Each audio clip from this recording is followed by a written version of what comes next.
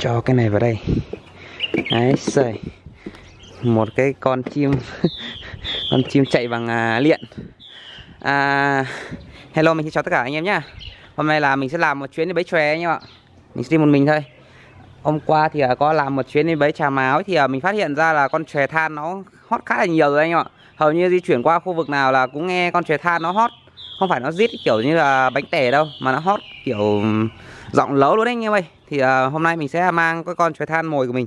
Con này không phải con mồi đâu. Chòe than mình nuôi từ nó non nhưng mà không biết là đi rừng nó có hót không nữa. Nên là mới mang cái loa kia đi phòng anh em ạ. Người ta bảo là 2 năm thì khiển, 3 năm thì mồi được. Thì không biết là con chim của mình nó rơi vào năm thứ 3 rồi. Hôm nay đi bẫy thử anh em nhé. Ở nhà nó hót ra nhiều ác đấy. Thì đầu nghề là ok rồi. Bây giờ mình sẽ lên đường và đi bẫy anh em nhé.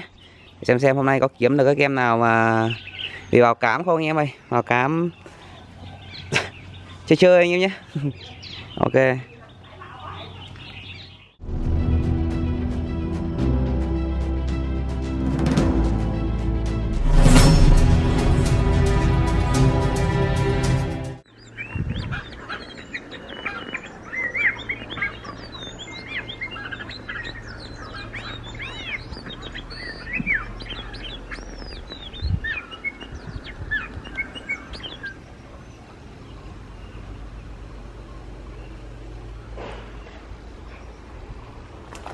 Khu này rồi anh em ạ.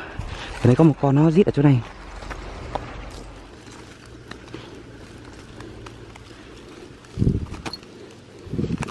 Không biết có làm ăn được không, ăn được gì không đây.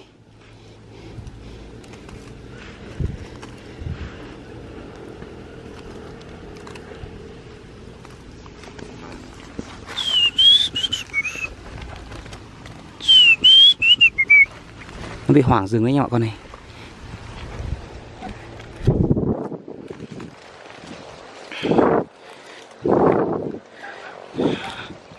Ok, xem nào.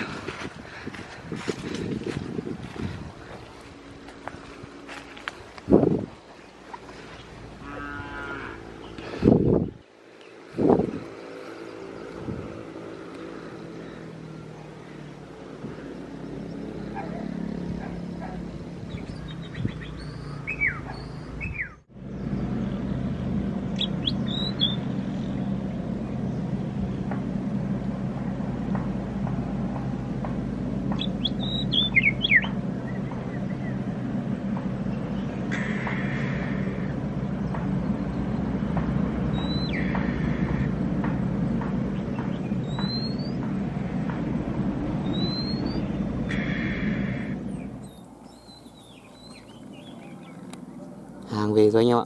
Đây.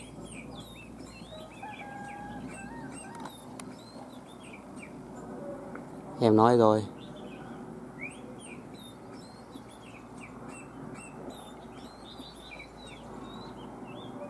Rồi, hót kìa.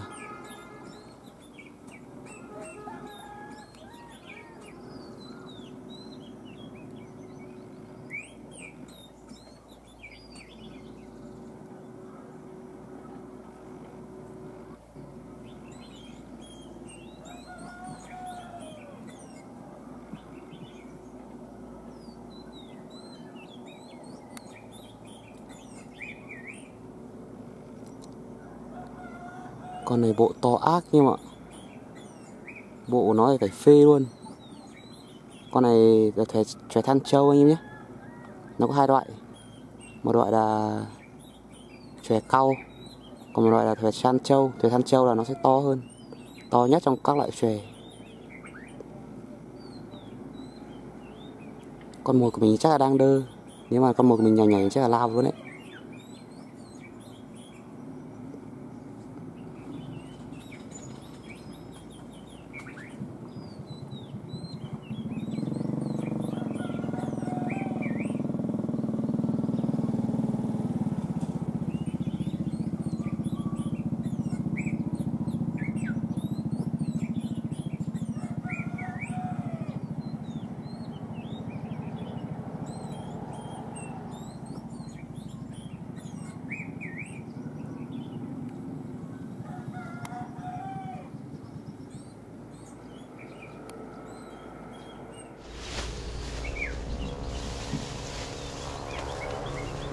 Nó bỏ luôn rồi anh em ạ.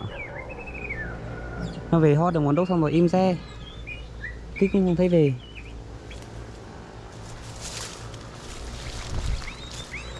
Này, con mồi của mình cái này, nếu mà con mồi của mình nhảy ra chắc chắn là sẽ có hàng này. Vừa nãy nó về cái cành trên kia rồi.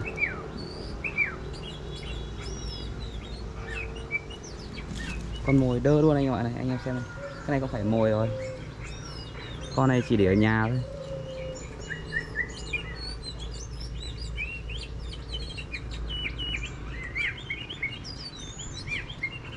Như những cái năm trước mình cùng với anh Sơn đi bẫy chòe.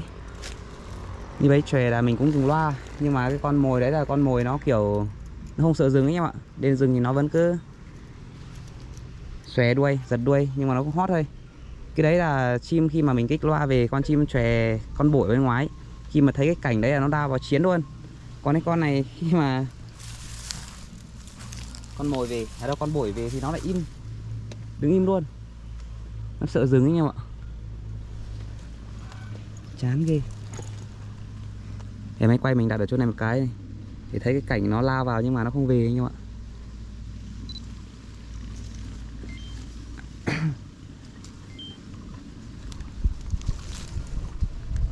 Con này nó có đôi rồi. Hôm nào là mình qua đây là thấy cả lôi nữa mà. Thấy cả lôi. Tới mùa nó sinh sản là cứ lên tìm tổ ở mấy cái bụi tre này. Chắc là nấy lên thì không thấy con mái đó. Chắc là khéo khi nó cũng làm tổ đấy anh em ạ. Tha rác rồi đấy.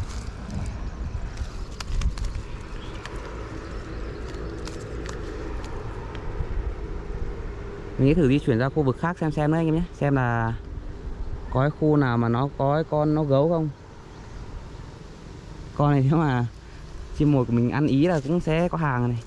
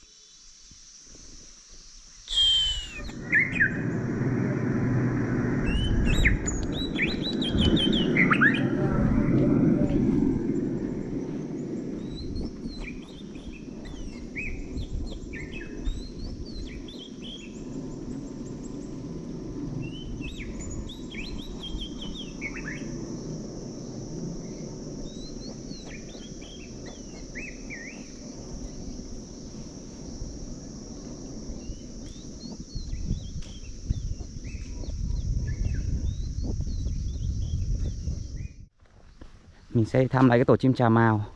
Cách đây 7 hôm hay 8 hôm rồi đấy. Là ở cái video mà mình bị xóa mất đấy. Là hôm nọ là mình có tìm được một cái tổ chim Trà Mào ấy nhé. Thấy con Trà Mào nuôi tha rác xong rồi tìm qua tìm lại thì có tìm thấy một cái tổ chim ở khu này. Thì bây giờ mình sẽ đi thăm thử xem nó là tổ cũ hay tổ mới.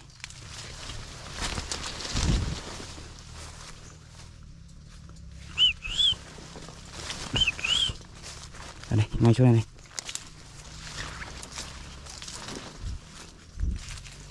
Ô, vẫn còn đây anh em ạ. Ở đây tổ nó thì vẫn còn. Ô.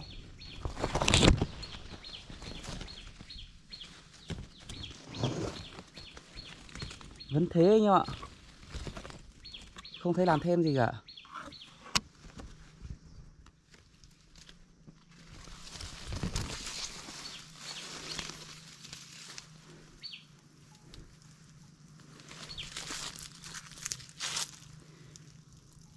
Ôi, như tổ này tổ cũ rồi anh em ạ này.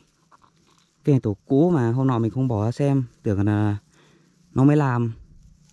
Đây anh em xem cái này này. Tổ cũ anh em nhé, không phải mới đâu.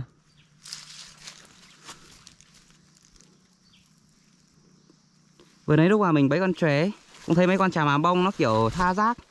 Nhưng mà vẫn đi thành đàn mà vẫn tha rác chứ không hiểu nó làm cái kiểu gì nữa.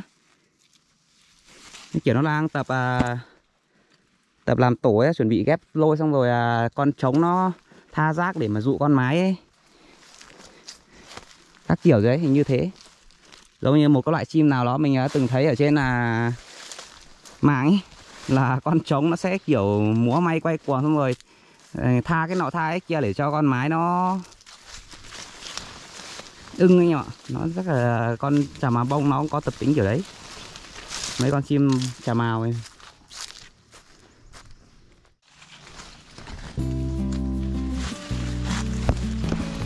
Trứng sga. Ôi giời, rơi nhiều phết. Hôm nọ lên không thấy rụng, không thấy quả nó rụng nhiều đâu. Hôm nay thấy lên rụng nhiều phết đấy nhỉ. Này, thơm thì thôi rồi. Cái này mà không có chuột có chiếc gì để ăn nhỉ. Mình sẽ nhặt mấy cái quả này để cho chim ở nhà ăn.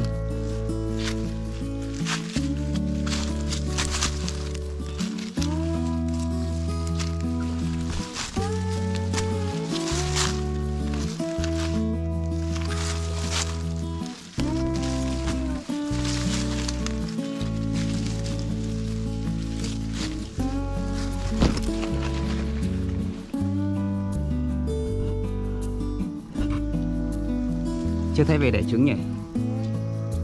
Nó mà tha rác rồi có phải tốt không?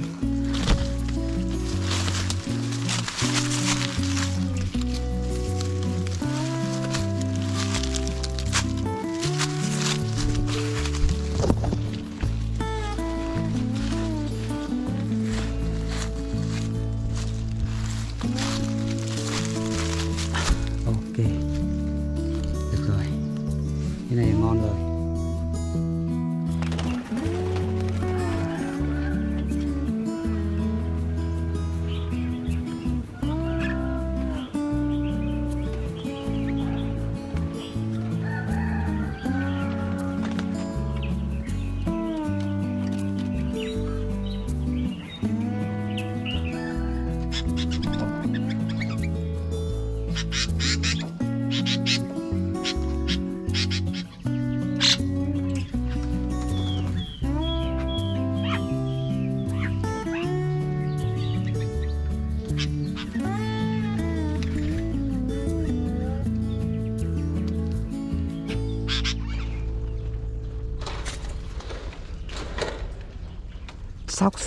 Sóc.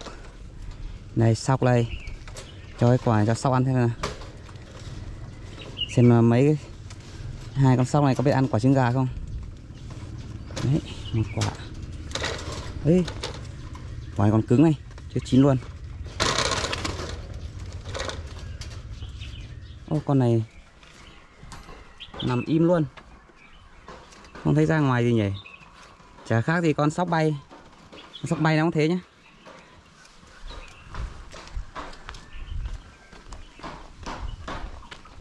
Cái quả này thì cho mấy em sóc ở bên trên. Sóc. Đấy, trời ơi, con này ngửi thấy mùi phát là chạy ra luôn. Ui giời. Sướng chưa? Nhìn nó ăn sướng chưa? Con này nữa. Nhen. Hả?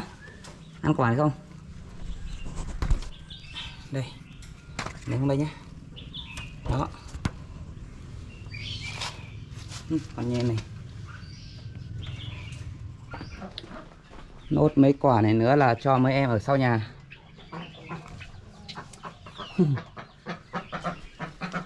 Là hết. Túc. Ôi rồi ôi. Mấy chiến binh này, sinh nhân cao này. Này, ăn không? Ăn quả không? Chắc mấy con này không ăn đâu mà.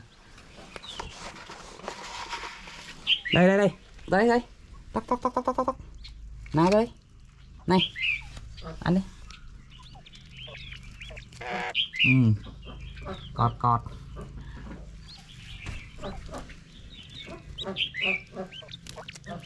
Đi ra. Đi cốt nhà anh em ạ.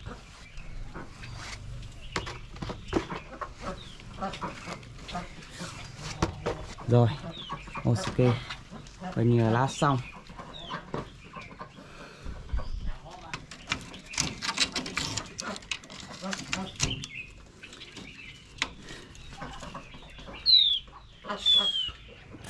Đây là chào mào. Đây, mang con dê của mình ra đây. Con này bây giờ nó lân sướng lắm anh em ạ. Cái con là mình đấy, chỗ thằng bạn mình bảo là nó xấu anh em. Bây giờ thì ok rồi, thuần thì cũng thuần ra rồi thế này. Thấy chưa anh em, thấy chưa? Nhìn nó lân sướng thôi rồi anh em ạ. Đấy trời. Được đấy, ra gì đấy. Siêu phẩm cho nó tắm nắng. Đầu của nó đang mọc lông gần xong rồi anh em nhé. Đấy, con dê của mình đây.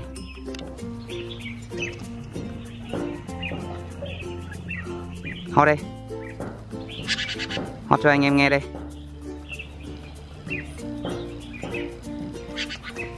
Chưa dám hót anh em ạ.